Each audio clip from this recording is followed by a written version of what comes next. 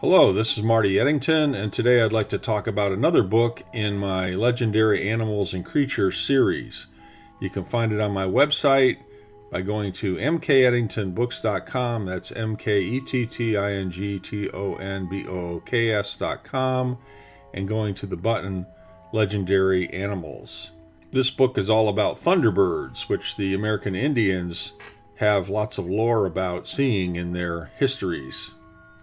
Here's a summary. Thunderbirds are giant birds which have been known by the North American Indians from time immemorial. These birds are part of the culture, totem poles, and more of Indian history and mythology. The giant birds have also been seen in modern times. Some observers say that they are just regular giant birds, while others say they have the appearance of pterodactyls. In this book, we review American Indian beliefs and legends about these giant birds. We also review the many reports, not only in North America, but all over the world, of giant birds and/or flying reptiles.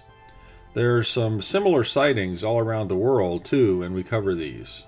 Finally, I make an effort to determine what these sightings really are and if they might be making a case for living pterodactyls in our world.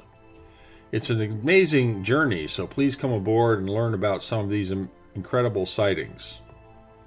And on the main page of this book, because I have a page for each book on my website, you can see a bunch of Old West people with rifles, and they've got a pterodactyl body that they've displayed between them.